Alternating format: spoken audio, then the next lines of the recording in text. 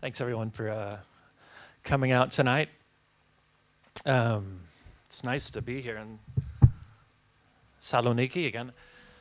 It's been about 20 years since last time we were here and playing all around this area.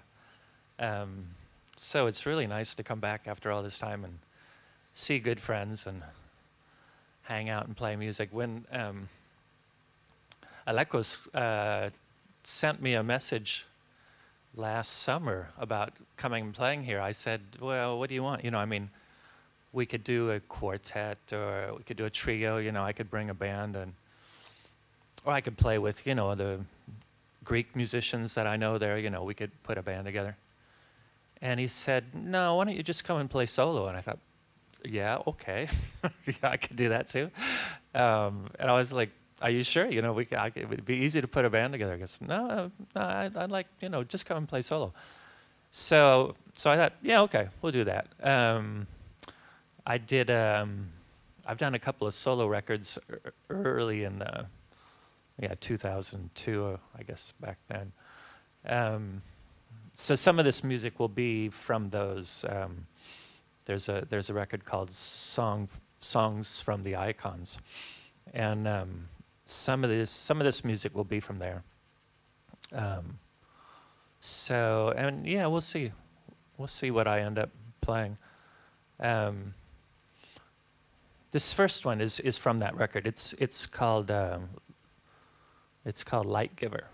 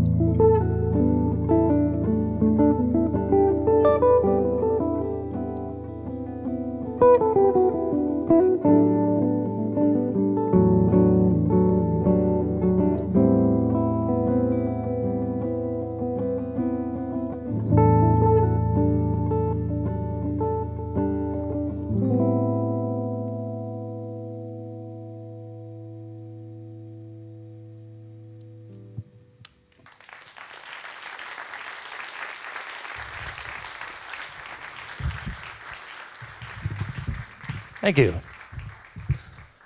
What was that? Oh, yeah, snare drum. So it wasn't a solo performance, it was a duo. Me and the snare drum. Thanks. That was, yeah, I started out with Light Giver, and then I went into a tune called Agnetta's Singing, which was written for my first daughter. And then I think I played a little bit of that Cyndi Lauper tune, time after time. And then that last tune was called Seraphim. That was also a one-off, the song, the CD from Songs from the Icons. Yeah, yeah. I think I'll do. This is a waltz called Waltz Fermata, which is written for my wife.